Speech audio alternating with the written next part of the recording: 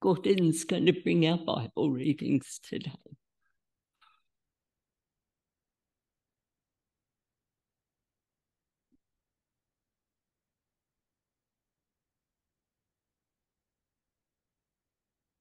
Good morning to everybody. The first reading today is Psalm 87, verses 1 to 7.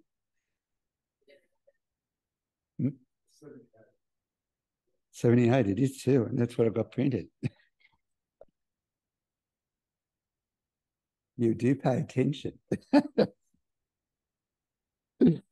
Vaspa. My people, hear my teaching. Listen to the words of my mouth. I will open my mouth with a parable.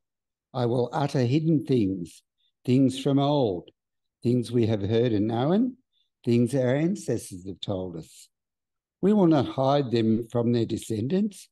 We will tell the next generation the praiseworthy deeds of the Lord, his power and the wonders he has done. He decreed statutes for Jacob and established the law in Israel, which he commanded our ancestors to teach their children, so the next generation would know them, even the children yet to be born, and they in turn would tell their children. Then they would put their trust in God and would not forget his deeds, but would keep his commands. The next reading, Proverbs 3, 13 to 18. Blessed are those who find wisdom, those who gain understanding, for she is more profitable than silver and yields better returns than gold. She is more precious than rubies. Nothing you can desire can compare with her. Long life is her right hand. In her left hand are riches and honour. Her ways are pleasant ways, and all her paths are peace. She is a tree of life to those who take hold of her. Those who hold her fast will be blessed. Proverbs 4, 6 to 9. Do not forsake wisdom, and she will protect you. Love her, and she will watch over you. The beginning of wisdom is this: get wisdom. Though it cost all you have, get understanding. Cherish her, and she will exalt you. Embrace her, and she will honour you. She will give you a garland to grace your head and present you with a glorious crown. Matthew 25, 1 to 13, the parable of the 10 virgins. At that time, the kingdom of heaven would be like 10 virgins who took their lamps and went out to meet the bridegroom. 5 of them were foolish and 5 were wise. The foolish ones took their lamps but did not take any oil with them. The wise ones, however, took oil in jars along with their lamps. The bridegroom was a long time in coming, and they all had become drowsy and fell asleep. At midnight, the cry rang out, "Here's the bridegroom, come out to meet him." Then all the virgins woke up and trimmed their lamps. The foolish ones said to the wise, "Give us some of your oil, our lamps are going out." "No," they replied, "there may not be enough for both us and you. Instead, go to those who sell oil and buy some for yourselves." But while they were on their way to buy the oil, the bridegroom arrived.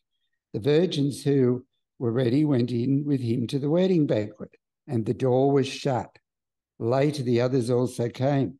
"Lord, Lord," they said, "open the door for us." But he replied, "Truly, I tell you, I don't know you. Therefore, keep watch, because you do not know the day or the hour." Here ends the reading. Thanks be to God.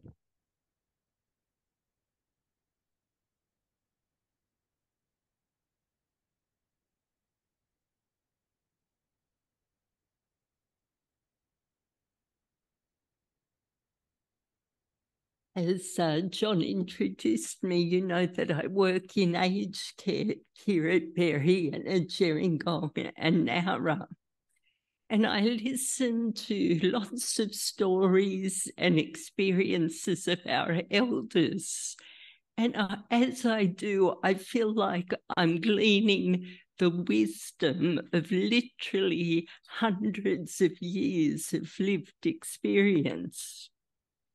And the generation of people I visit, some of you are of that generation, have lived through both fascinating and challenging times of great change, and they leave a wonderful legacy of wisdom that we can learn from. I get little snippets every day, and some of them I've actually written down and have around my house. Some of them are these: always wonder. Learn something new every day. Old age isn't all it's cracked up to be. There's only one you, so be authentic.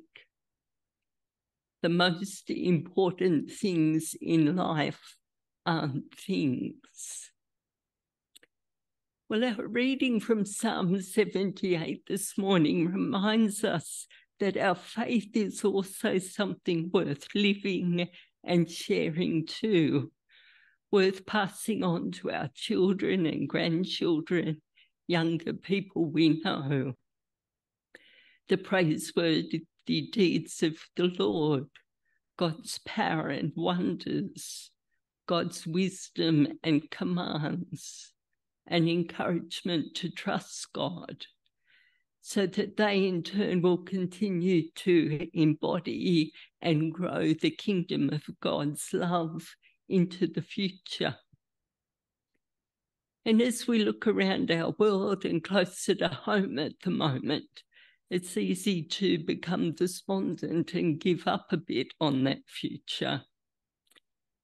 We question whether we can hope in the goodness of humanity.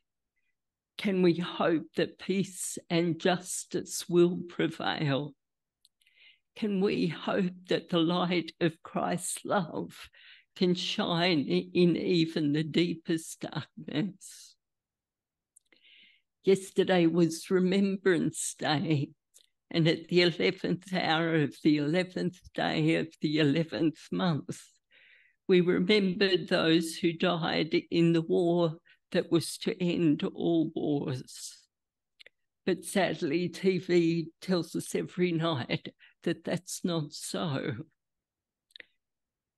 I don't know if you're like me, but at times it's easy to feel overwhelmed and like everything is out of our control. But perhaps our readings from Proverbs and Matthew might shine a bit of light for us and give us some fresh hope this morning. So let me invite you to a wedding via Jesus' parable we heard read this morning. Jesus had just warned his disciples they were to face some terrible times, wars and rumors of wars, desolations in holy places, darkness. And yet he suggests that at that time, amid such times, the kingdom of heaven can still come amongst us, that it can be born within and beyond us. Jesus told the story that the kingdom of heaven will be like 10 young girls. Depending on the translation you read, they might be called virgins or maidens, but this morning I'm going to call them young girls. And they were to be part of a wedding party. And in those times, their role was to light the way for the groom as he went to meet his wife at her parents' house and take her back to their new home, which he'd prepared for the wedding feast. The lights were a little like the little lamps at the top right there. They were filled with oil and had a simple wick, and they lit the way. The girls lit the paths between the houses, and they also served as a last-minute reminder to the guests that the celebrations were about to begin. The lamps shone the way much the same as they will across many countries today in the Diwali festival, which actually means a row of lamps. However, in this story, some of the girls forgot to take spare oil, and given they'd been waiting in the dark a long time, their lamps were fading. They asked their so-called wise companions if they could borrow some of their oil. But the wise girls said, "You need to go to the marketplace and get your own." Perhaps it was something that couldn't be shared in the story that Jesus is telling. And while the foolish girls were shopping, the bridegroom arrives, takes his wife to the wedding party in their new home. And unfortunately, the foolish ones miss out, because even though they knock on the door, the bridegroom doesn't recognize them.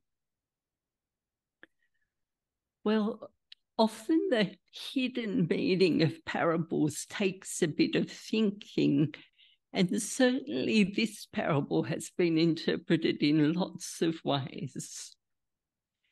But at its heart, I think all the interpretations in some way are actually telling a beautiful story. They're likening the coming of the kingdom of heaven to the culmination and consummation of a love affair, and of the wisdom and light that illumines the path that brings the beloved together. Some commentators think the Hebrew listeners to Jesus would have thought the story was about the love covenant between Yahweh and the people of Israel, which was often imaged in the form of a bridegroom and bride, like in the Song of Solomon. For Christian readers of Matthew's Gospel, it might speak of the love shared between Christ and an individual believer, or the community of the church. Some see the fire, light, oil as symbolic of the anointing of the Holy Spirit, of the Spirit's role in uniting us with Christ and each other. But some see wisdom in this story, not just in the form of the young maidens, but in the wisdom that we read from Proverbs this morning. And this is the interpretation I want to focus on, that perhaps this is talking about a love affair between human seekers and divine wisdom. This fits in well with the parables Jesus tells before and after this one, a parable of the talents, and then in the parable we know as the sheep and the goats, that talk about the coming of God's kingdom and the need to live wisely to prepare for that. So what is the kingdom of heaven like? Well, so far, according to Matthew's Gospel, we've got some wonderful images. It's like a lost coin that's been found. It's like a lamb that got lost and they went and found it. It's like mustard seed, yeast, hidden treasure. We see it's surprising, it's unexpected, it's growing, and it's precious. And perhaps it's easy to miss some of the surprises that the original hearers and readers might have got from this parable, because we've got a bit of a surprise here too, and it's the women. Only 4 of Jesus' parables were about women, and this is one of them. And even more surprising, not mature, experienced, knowledgeable, married women, but young, unmarried women. In the culture of the day, that was pretty much as low as you could go, with the possible exception of slave women, and perhaps some of these had been roped in for the occasion, we don't know. Women had meaning and significance only and in as much as they were a member of a father's household, a Bethab. They were primarily wife and daughter, and unmarried daughters were a financial liability and often unwanted, as they still are in some cultures. Fathers could sell their daughters into slavery and not be breaking the law. So I was surprised because in this parable, wise young girls are the key players.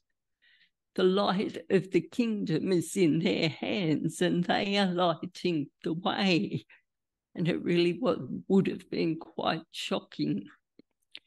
And in a sense, they play the role of intermediaries. They're the bearers of light and wisdom that link the bride and groom together, that reunite them.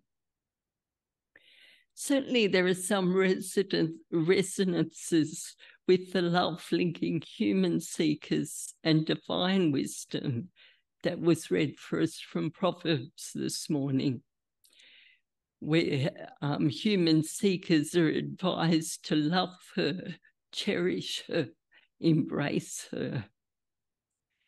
The wise maidens also shine a welcome and invitation to others. Come with us.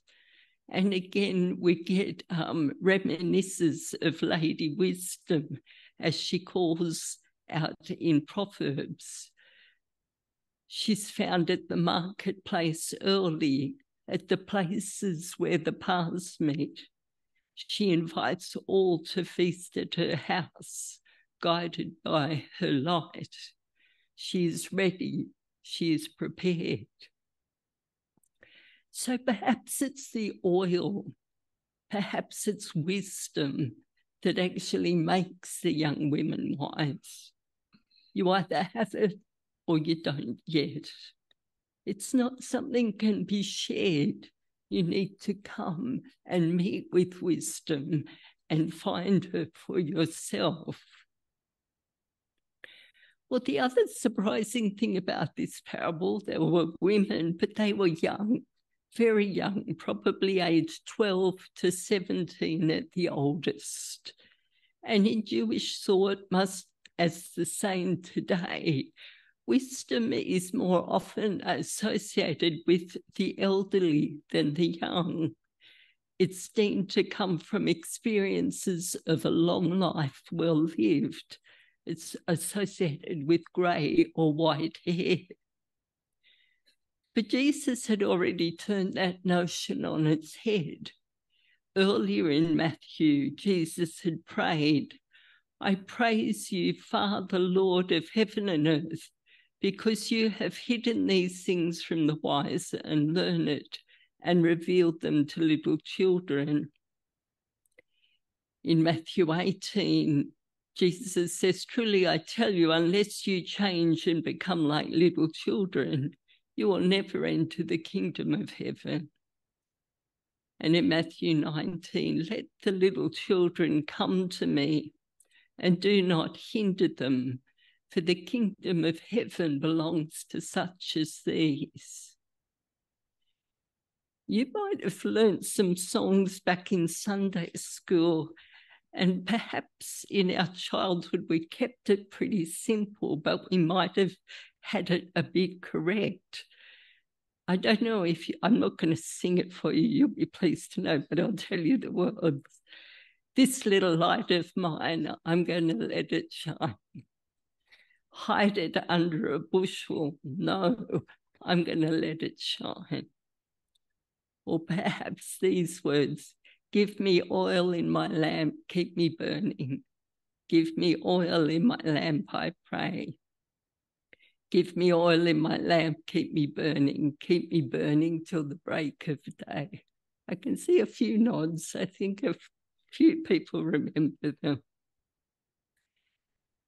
I've found that remembering that Jesus was in his early 30s when he died gives me encouragement to listen more carefully to young people's ideas and be open to their guidance. I find myself thinking, oh, that's a bit risky. They might not know the best way. They might like to try different ways, perhaps a new route. But perhaps we are called to walk on risky paths. Maybe that is the nature of the kingdom of heaven, an ever-expanding, evolving, living community that never settles for the status quo. In modern times, wisdom's got a bit mixed up. In our globalized world, we're increasingly looking for new knowledge and experts and subject specialists to guide us. But unfortunately, narrow fields of specialization often rob us of perspective, and they can blind us to the bigger picture. Institutionalized knowledge is equated with wisdom, and we're sold the virtues of so-called smart technology, knowledge-based economies, artificial intelligence, counterintelligence, even smart bombs. But in contrast to knowledge, the wisdom that we read about today is characterized by her deeds, not by words, but by word made flesh, not rhetoric, but action, not talk, but walk.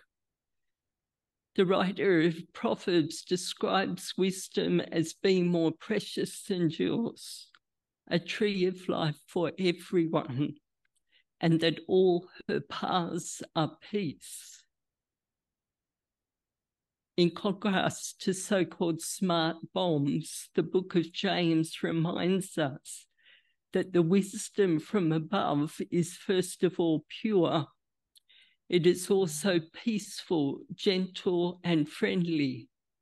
It is full of compassion and produces a harvest of good deeds. It is free from prejudice and hypocrisy. Perhaps divine wisdom is the light with the potential to birth the kingdom of heaven in us all, to bring us together as loved and beloved. Perhaps that's what Jesus is suggesting, that with wisdom, the kingdom of God can be born in each moment, and that conversely, sadly, without wisdom, we'll miss out. I've got a simple definition of the kingdom of heaven. It's the place where God's love rules. It can be a place or a person, a relationship or a community. But when I pray the Lord's Prayer, your kingdom come on earth as it is in heaven, I'm believing in the possibility of living in a place where God's love rules in the here and now, on earth as well as in the afterlife. Jesus taught how the kingdom of God can be alive within each of us, that 2 or 3, when we're gathered in his name, as we are this morning, he is here. And the light of this kingdom continually points us towards life, oneness in community, love, and peace. And these are characteristics that when they're reflected in our lives, they spontaneously combust, if you like, and shine divine light out to our children, grandchildren, neighbours, friends. In this way, we're also heeding Psalm 78's exhortation this morning to pass that light on to future generations. Gandhi once said, even a single lamp dispels the deepest darkness. It doesn't have to be very dramatic. When I finished up at Eden to come and work here, one resident wanted to thank me for something. She asked if I'd go and see her. And I thought it might have been something significant. I was trying to remember if we'd had a visit that was particularly meaningful, or perhaps she liked the church services. So when I got to her room, she said, I want to thank you for something, your smile. Now, that was a bit funny because it was during COVID, and the entire time my face had been hidden with the mask. So I joked with her and I said, I don't think you could tell if I was smiling or not. She said, yes, I could. You've got smiling eyes. It doesn't have to be complicated. In the words of Martin Luther King, hate cannot drive out hate.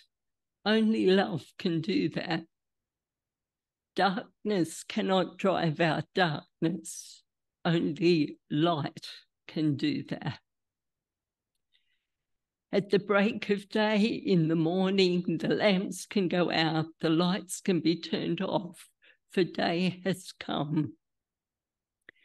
But until then, our job is simply to shine the light of God's love to those we meet, to try and reflect wisdom's light as best we can amid the darkness, as we pray that God's kingdom will indeed come. Amen. Let us pray. God, I find myself heartbroken by the darkness I see all around me.